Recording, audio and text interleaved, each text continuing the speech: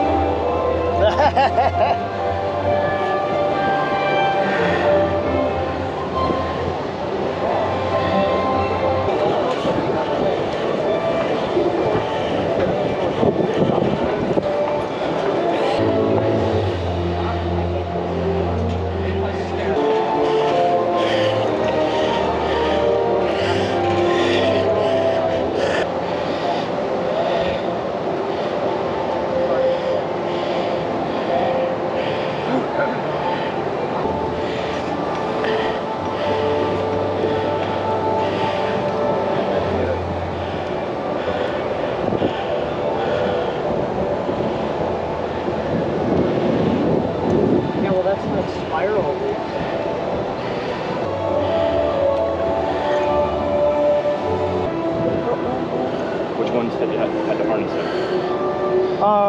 Dr.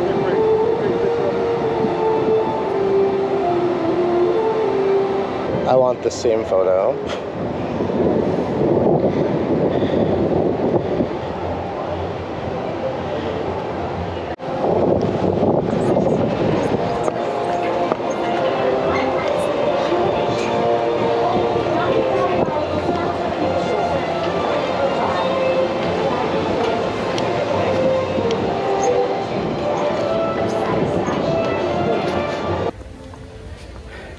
All right, friends, block break is complete. Lots of fun. Very easy compared to Superman and Dr. Diabolical's lift hill. Thankfully, didn't get to stay up there too long because we did have a little bit of a late start, but we are heading over to Poltergeist now.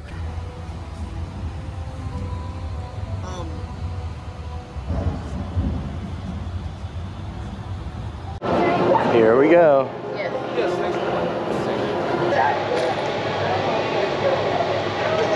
In the trap for Poltergeist. It's known as the spaghetti hole. The trap is spaghetti.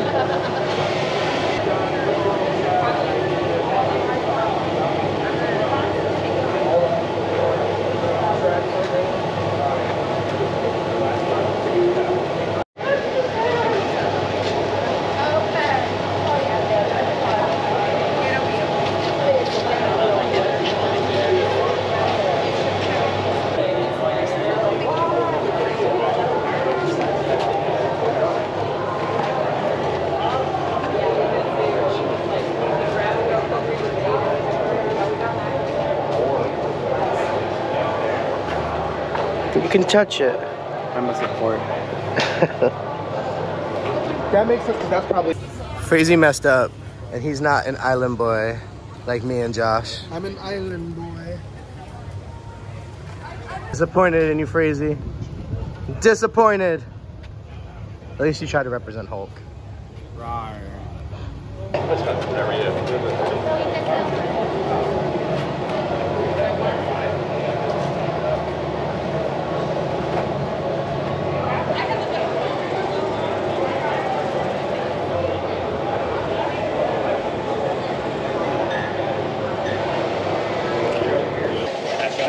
Ah, psh.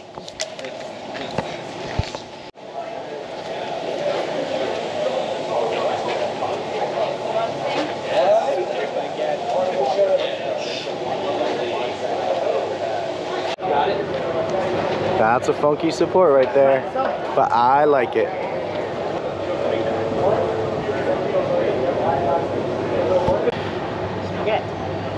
Spaghetti. Spaghetti.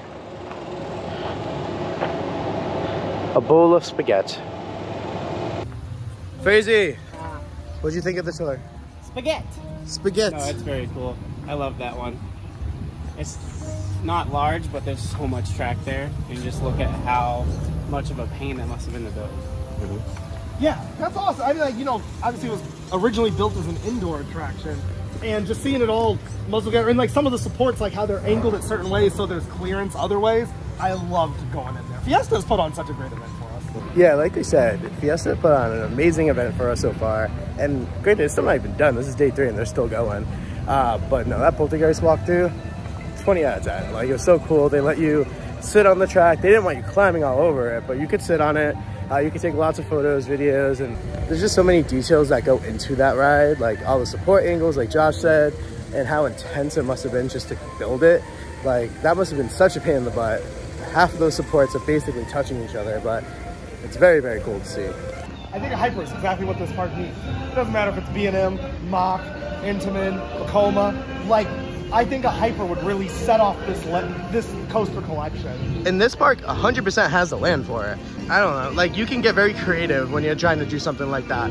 Especially since by Poltergeist, there's a giant plot of land behind it that goes back a house. And I think there's plenty of land. You can extend the bird walk, or, you know, by Pandemonium and stuff, that's enough stuff for a station, brake run, maintenance bay, and then you just have to go do an out and back layout on the side.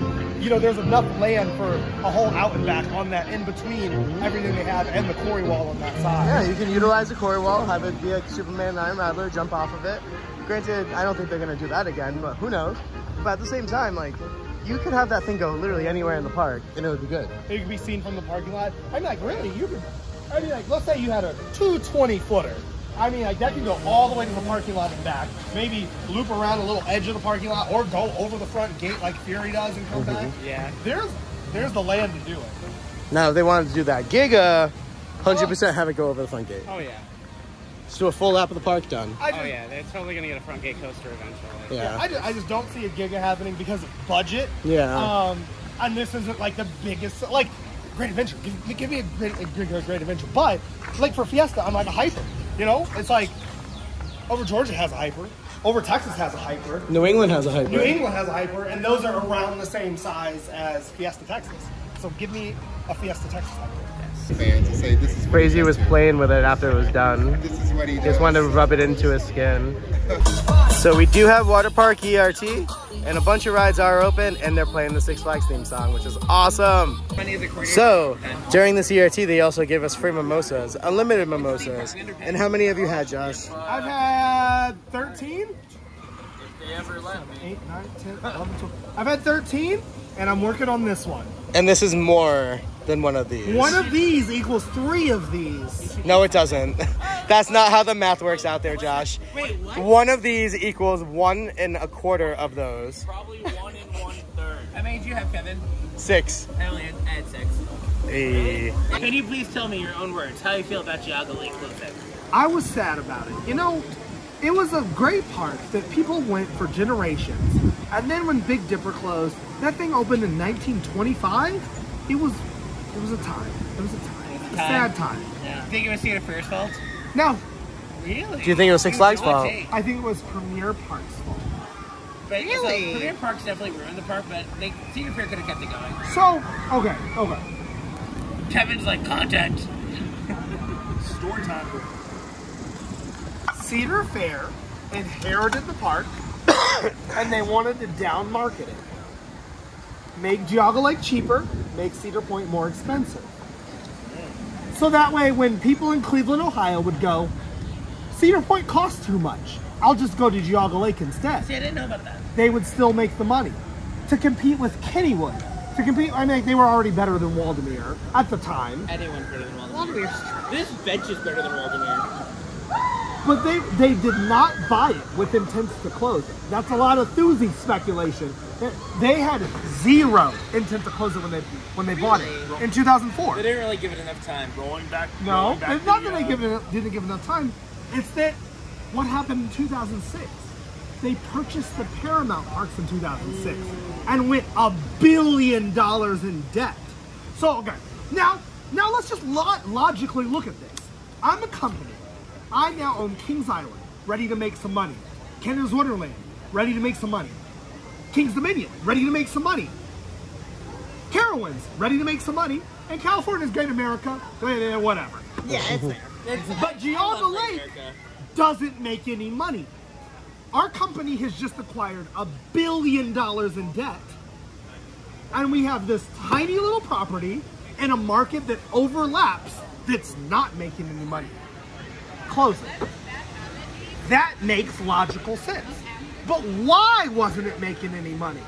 Because in 2000, 2001, Six Flags ruined the place, added all these coasters, upping the operating costs, and ruining the reputation of the park. Now here's the thing, I was a child, so I remember going to that park. I remember riding the rides, but my parents, who had been going there for decades at that point, they went, Geauga Lake was a nice little fun park when they went to it, and when Six Flags took over, it went to a dump. The same way Great Adventure and Magic Mountain and stuff is a Great Adventure is a dump. No, and it is a dump with an amazing coaster collection that I love. I love the coaster collection of Great Adventure, but it's a dump. There is no anything else about it. It was a big part of Great Adventure history. And I love Great Adventure more than Fiesta, Texas. I want you to know that. I love Great Adventure. Great Adventure has a better coaster collection than the rest, but it's a dump. Here's what I'll say about Great Adventure. This place is nice, Josh, with not a good coaster collection. I will say, and she hates when I say this, I call Magic Mountain Desert Great Adventure and Great Adventure Forest Magic Mountain. Because they're the most comparable. When it comes because to, like, park Great Adventure, Great America, and Magic Mountain are dumps with amazing coaster collections. Great America. Fighting words. I love those parks, and they are some of my favorite parks because I am into roller coasters, and they have some of the best coaster collections in the United States, but they are dumps. You know, they are dirty, filthy, rude employees, I said it, with Great America's employees were very nice when we went. You know what I love about Great America? I love its weird history with Marriott. Because I've been to both Marriott's Great Americas, and like, I mean, not as Marriott because I wasn't born, but like, I love the history behind the two parks. I think they're fascinating, and I much prefer the one in Illinois over the one in California. The one in California is prettier. Yes, because Cedar Fair has a high standard of cleanliness. Flight deck's amazing. It's very simple. Fiesta, Texas, which we're at right now, is the nicest Six Flags park by a landslide. This park is amazing, but the coaster collection is not They have Rattler. Anywhere near the. They have Rattler. What else do they have? I Wonder Woman. Broke it down. I have a whole Excel sheet on this. I have a spreadsheet where S tier coasters get 5 points, A tier gets 4 points, B tier gets 3 points, C tier gets 2 points, and D tier gets 1 point. And so, mathematically breaking it down, Great Adventure is one of the top scoring parks I've ever been to. Magic Mountain is one of the top scoring parks I've ever been to. Great America is one of the top scoring parks I've ever been to. But those places are filthy. And there's no denying that. When I went to Great Adventure is not filthy. I hopped in the Flash Pass line. There were bottles of water over the place. You were with me. Bottles of water just in the queue. I'm like, no one even cleans this queue. Because there was trash. There was literally trash all over the place. But the coaster collection was amazing. Absolutely phenomenal. I will tell you, I love Great Adventure for that coaster collection, but it's a dump. Without Chiller, without Scream Machine, without Rolling Thunder, I feel like Great Adventure has the charm that it had when I never went to those parks when those coasters existed. You never got Rolling Thunder? Jackie and I met at Scream Machine. My first time to Great Adventure was 2017 or 2018. 17 or 18. So I know Great Adventure doesn't exist today. An amazing coaster collection, and I love that coaster collection. And because I love that coaster collection, it ranks highly for me, but I'm not blind. It's a dump. It is filthy there. So what do you think of Six Flags New England? Oh, I mean, like, it's a dump with a great 1-2 punch. People used to call Riverside Park River Dump when I was a kid. No. So. Y'all are disrespectful. It's a dump only on the right side. You're over here recording this on like the a world left star. side of the park, it's beautiful.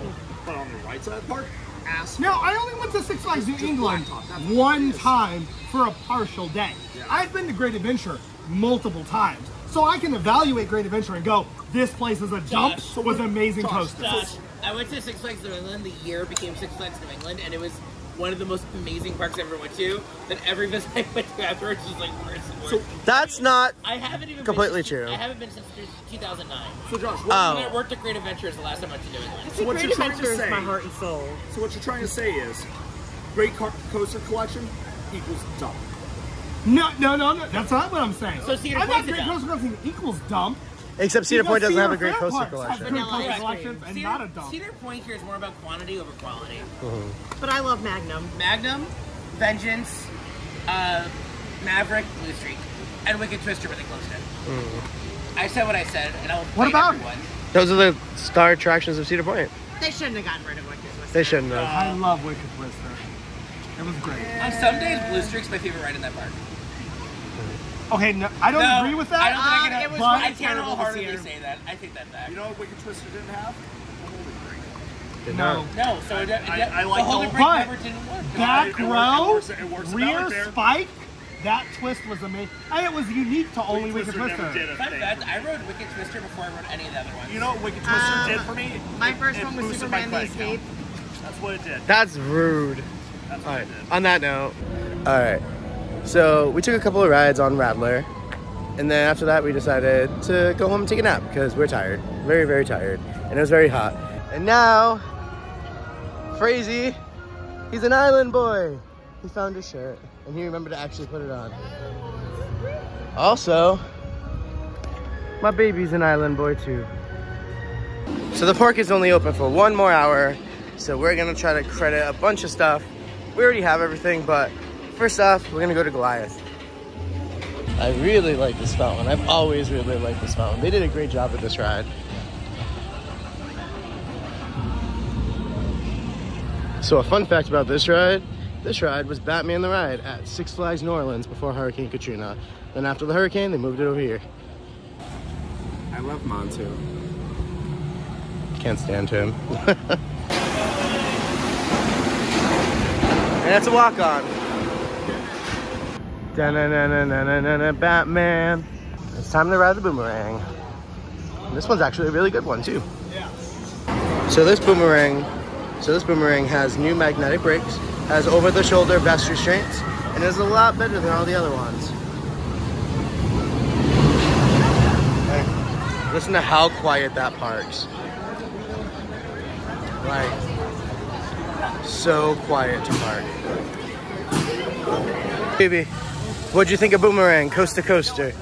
The first half is okay, but then when you go backwards, it's insane. I love that. It's really good. I love the upgrades for this one. It runs so smooth. That's what back row is like. Boom, boom, boom, boom, boom, boom, boom, boom, boom. So I love Scream's paint job, how it's just basically a rainbow all the way down.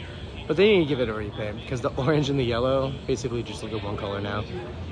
The one thing that stood out to me in all of his talks, he kept saying, "Welcome home, you guys are family. Welcome home, guys."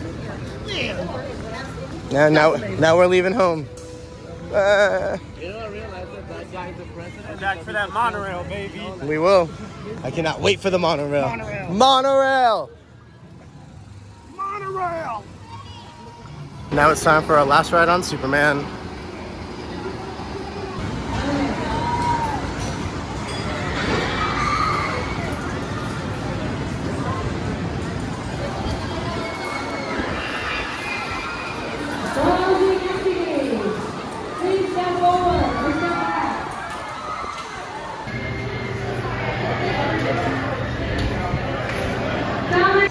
So in Superman Station, there's this giant garage door, but none of us can figure out what it's for. Does anyone know? Let me know in the comments. So I think I figured it out. The maintenance bays don't have an access road, so I think they move all the parts out through that garage door. That's probably really difficult to do. Here's a better view where you can see that the road starts, and then it stops right over at the maintenance bay. So that's probably what that garage door is for. Well, maybe not, because you can't even freaking use the thing. So, I don't know. If you know, let us know, because we don't know. This really is such a beautiful park.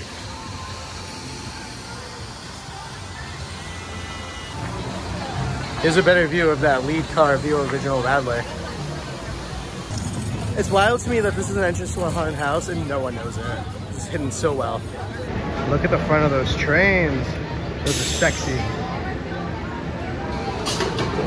Welcome back, Snake Wranglers. Hope y'all enjoyed your ride on the Iron Rain.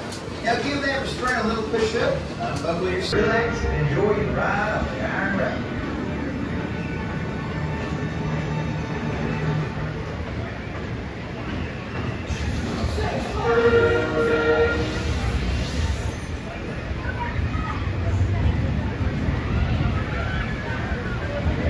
Last ride on Iron Rattler for the trip. Yeah. We're gonna push it. We're gonna lean into it next year. We're gonna plan way ahead. One really cool thing about Roadrunner is that the spine gauge changes a little bit. Did not recognize that the first couple of rides. All right, we just finished lapping Rattler. How was it? Fantastic as always. Such a good coaster. Amazing. Like Iron Rattler, top 5 or maybe number 6 RMC, and I've heard 18 RMCs or 19, something like that. Like I love speed, and Iron Rattler has 3 great moments of speed. It sure does. Now, how was your first Roller Coaster Rodeo? It was great. It was way better than I thought it was going to be. That was a fantastic one. Probably totally going to make this a yearly thing. Honestly, Roller Coaster Rodeo is definitely my favorite of the 2 events that we went to. Don't get me wrong, Hollywood Nights is still very, very, very good. It's amazing. It's a really fun event. But this one, I don't know, like, they do so much more. Like, we have all of these ERTs, we have all of these backstage tours. It was just an incredible event, and the park has been so gracious to us the whole time. So thank you so much to Fiesta, Texas for everything that you guys did. Super appreciate it. But anyway, with that being said, that's going to do it for today's episode. If you like what you saw, feel free to like, comment, subscribe, and I'll see you all in the next one. Take care. Bye.